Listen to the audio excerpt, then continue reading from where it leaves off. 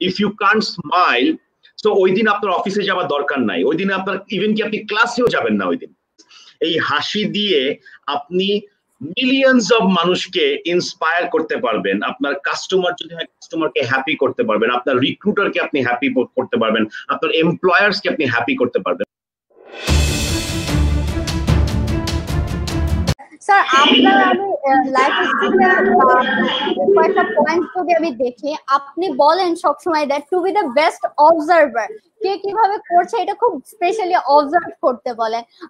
So এইটা কি কি সেক্টর গুলো অ্যাকচুয়ালি অবজারভেশনটা রাখা উচিত সেটা একটু বলে ভালো হতো।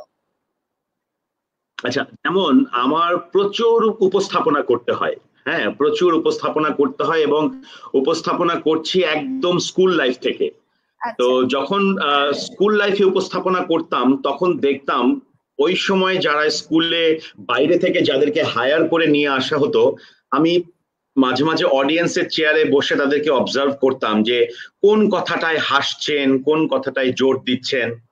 তারপরে যখন আমি ইউটিউব পেলাম, আমি প্রচুর ইউটিউবে দেখা শুরু করলাম যে অরিজিনালি ইন্টারন্যাশনালি বা বাংলাদেশে যারা যারা top pick MC, master of the ceremony, তারা কিভাবে করে প্রোগ্রামকে সঞ্চালন করছে, তাদের বডি ল্যাঙ্গুয়েজ, তাদের পোস্টার্স, তাদের স্মাইল, হ্যাঁ তাদের ফেসিয়াল এক্সপ্রেশনস, এই বিষয়গুলো আমি অবজার্ভ করে সেই জিনিসগুলোকে আবার আমি আমার সময় প্র্যাকটিস করলাম। You understand my point? So Yes, observation is in every sphere of your time life. আমি বলবো যে প্রতিটা ক্ষেত্রে আপনি যদি কোথাও প্রেজেন্টেশন দিতে চান, সো আপনি অবজার্ভ করুন টপ প্রেজেন্টাররা কিভাবে প্রেজেন্টেশন দিচ্ছে। আপনি যদি কোনো কাজ করতে যাচ্ছেন, যদি কোনো লেখালেখি করতে ইচ্ছা করে, টপ রাইটার্সদের লেখা পড়ে অবজার্ভ করার চেষ্টা করেন। আমরা যখন মুভি দেখি, গতকালকে আমি একটা মুভি দেখছিলাম, আমি জানি না আপনারা দেখেছেন কিনা, মুভিটার নাম হচ্ছে লিফট বয়। আমি নেটফ্লিক্সে দেখেছি মুভিটা লিফট বয়। আমি বলবো এই মুভিটা দেখেন আপনারা সবাই, লিফট বয়। সেখানে আমি দারুণ একটা মেসেজ পেয়েছি। মেসেজটা হচ্ছে don't give focus on your destination, enjoy the journey. You understand my point? So ভ্রমণটাকে উপভোগ করুন, ভ্রমণটাকে তাৎপর্যপূর্ণ করে তুলুন। So yes, observation is very very important skills, and এটা প্র্যাকটিস করতে করতে হয়ে যায়, অনুশীলনে সব সম্ভব। ওকে, থ্যাংক ইউ স্যার। স্যার আপনি কথা বলতে বলতে একটা জিনিস বলেন, এটা আমার খুবই ভালো লেগেছে। সেটা হচ্ছে আপনি বললেন যে এনার্জিটা তোমার মেনটেন করতে হবে, হাউ ইউ আর স্পিকিং, তোমার body language. Sir do you think that energy or এই যে স্পিকিং প্যাটার্নটা, how you are looking or presentable, এটা শুধু নিজেদের এনার্জিটাকে বাড়ায় না, অন্যকেও আরো এনকারেজ করে, like it is a contagious, energy is contagious. Do you think like that sir?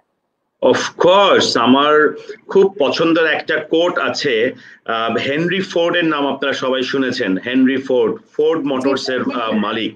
উনি বলেছে যে যখন ঘুম থেকে ওঠো, ঘুম থেকে উঠে সবসময় প্রথমে আয়নার কাছে যাবে, মানে অবশ্যই সৃষ্টিকর্তাকে ধন্যবাদ দিয়ে যে আমাকে আপনি জাগিয়ে তুলেছেন আর একটা দিন দেখবার জন্য, হ্যাঁ এই শুকরিয়া আদায় করবার পর সঙ্গে সঙ্গে যেতে হবে আয়নার সামনে। আয়নার সামনে গিয়ে দেখুন যে আপনি আজকে হাসতে পারছেন কিনা। যদি হাসতে পারেন তাহলে আপনি আপনার দোকানটি খুলবেন, আদারওয়াইজ দোকান খুলবেন না। বিকজ এই হাসি দিয়ে আপনি মিলিয়নস অফ মানুষকে ইন্সপায়ার করতে পারবেন। আপনার কাস্টমার যদি হয় কাস্টমারকে হ্যাপি করতে পারবেন, আপনার রিক্রুটারকে আপনি হ্যাপি করতে পারবেন, আপনার এমপ্লয়ার্সকে আপনি হ্যাপি করতে পারবেন। But if you can't smile, so ওই দিন আপনার অফিসে যাওয়ার দরকার নাই, ওই দিন আপনার ইভেন কি আপনি ক্লাসেও যাবেন না ওই দিন। You understand my point? So energy comes from your smile. You understand? So এখন একটা চ্যালেঞ্জ যে আপনি তো এখন মাস্ক পরে আছেন, তো আমাকে একজন জিজ্ঞেস করেছে, স্যার আমি তো এখন মাস্ক পরে আছি, হাসি দেখাবো কিভাবে? আমি বললাম যে হাসি দেখাতে হবে এখন সবচেয়ে বেশি গুরুত্বপূর্ণ ভূমিকা পালন করবে আমার চোখ আর আমার হাসির শব্দ। আমি হাসছি দেখতে পাবে না কেউ, কিন্তু আমি যখন শব্দ করে হাসবো অথবা আমি যখন হাসবো তখন আমার দুই চোখটা হাসবে, হ্যাঁ তখন মানুষ রিয়ালাইজ করবে যে ওকে he is smiling. Okay, so sir কিন্তু খুব মজার এবং খুব ভালো একটা টপিক নিয়ে কথা বলেছে আজকে, সেটা হচ্ছে তোমরা যারা ঘুম থেকে উঠে আগে হাসবে। সো আজকে তোমরা কারা কারা ঘুম থেকে উঠে হেসেছো সেটা কিন্তু চাইলে কমেন্টে লিখে দিতে পারো, এবং লাইভটা প্রচুর প্রচুর প্রচুর শেয়ার করো, কাজ এখনই আমরা আমাদের মূল কোয়েশ্চেনের দিকে চলে যাব। স্যার, প্রথমে আপনার কাছে যে কোয়েশ্চেনটা, জব আর ক্যারিয়ার, এই দুইটার ডিফারেন্সটা যদি একটু এলাবোরেটলি আমাদের সাথে শেয়ার করেন, কারণ আমাদের এখানে অনেকেই আছে যারা কেবল ক্যারিয়ার লাইফটা বা ইউনিভার্সিটি লাইফটা স্টার্ট করছে, সো তাদের জন্য এই জিনিসটা ডিটারমাইন করাটা খুব বেশি ইজি হয়ে যাবে। আমাদের সময়, আমি 90s এর মানুষ, আমি 90s এ বোঝা শুরু করেছি আসলে what is career, what is job, what is 9 to 5 job.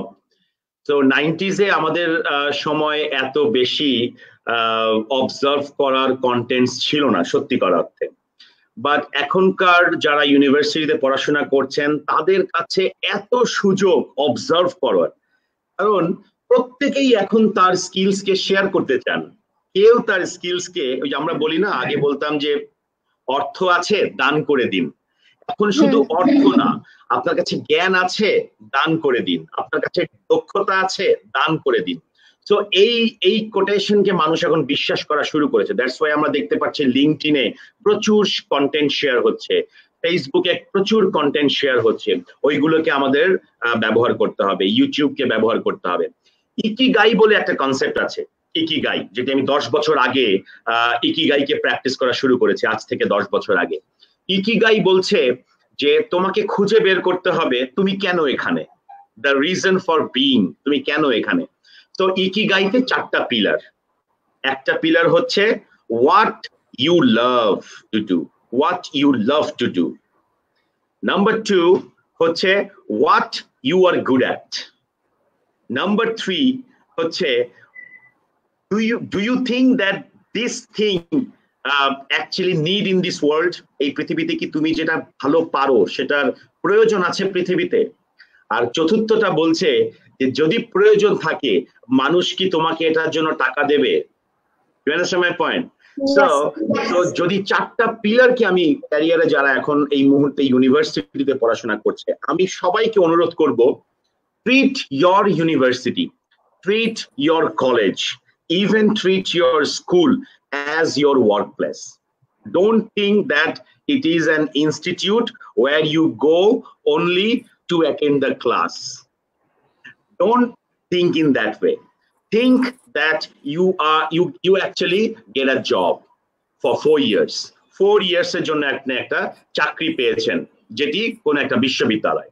So এখন সেখানে কি করবেন? সেখানে ক্লাস করবেন, সেখানে অ্যাসাইনমেন্ট করবেন, প্রজেক্ট করবেন, ফ্রেন্ডদের সাথে আড্ডা দেবেন, বিভিন্ন বিজনেস ক্লাবে জয়েন করবেন, বিজনেস ক্লাবের বিভিন্ন অ্যাক্টিভিটিস গুলো আপনি পারফর্ম করবেন, এবং সেখানে অনেক প্রবলেম আসবে, সেই প্রবলেম গুলোকে সলভ করবেন। সো এর ফলে কি হবে, এই 4 বছরের প্র্যাকটিসে আপনি লিডারশিপ স্কিলস অর্জন করবেন, নেগোসিয়েশন স্কিলস অর্জন করবেন, সেলিং স্কিলস অর্জন করবেন, প্রবলেম সলভিং স্কিলস অর্জন করবেন, ক্রিয়েটিভ থিঙ্কিং এবিলিটি আপনি ইনক্রিজ করবেন। তখনই সম্ভব হবে যদি আপনি এই ইউনিভার্সিটি 4 বছরকে আপনি যদি ওয়ার্ক প্লেস হিসেবে চিন্তা করেন। আমি দেখেছি অনেক স্টুডেন্টরা শুধু ক্লাসে যায়, ক্লাস থেকে চলে আসে বাসায়, তারপরে আর কোনো ইউনিভার্সিটির সংযোগ নাই। কিন্তু ইউনিভার্সিটি 4 বছর ব্রিলিয়ান্ট। আমার জীবনের সর্বশ্রেষ্ঠ মুহূর্ত আমার বিশ্ববিদ্যালয় লাইফের 6 বছর, কলেজ লাইফের 2 বছর, স্কুল লাইফের আমার 10 বছর। এই জিনিসগুলো আমি আর জীবনে কোনো দিন ফেরত পাবো না, মানে সিরিয়াসলি আমি বলতে গেলে আমার চোখ দিয়ে পানি চলে আসে। So find your ikigai, find your ikigai, what you love, what you're good at, and is it needed for the world or for your community, and do you think that people will pay for you for this, your skills and your love? So এই 4টা জিনিসকে আপনি খুঁজে বের করুন, দেখবেন career, job কোনো কিছুই আসলে ইম্পর্টেন্ট নেই, ইম্পর্টেন্ট হচ্ছে এই 4টা জিনিসকে খুঁজে বের করা। আমরা অনেক সময় গান গাইতে পছন্দ করি, গান গাই, কিন্তু আমি বুঝতে পারি না যে গানটাই আমার সবচেয়ে ভালো, গানটাই আমি বেশি ভালো পারি। You understand? Exactly. So that's the answer of your question. যারা যারা দেখছো তোমরা কোন কোন টপিকে ভালো এই জিনিসটা কিন্তু কমেন্টে আমাদের সাথে শেয়ার করেই দিতে পারো, আমরাও জানবো এবং তোমাদের সব বন্ধুরাও কিন্তু জেনে যাবে তোমরা কোন কোন সেক্টরে ভালো, আর তোমরা মনে করো যে তোমরা কোনটা করতে সবচেয়ে বেশি পছন্দ করো।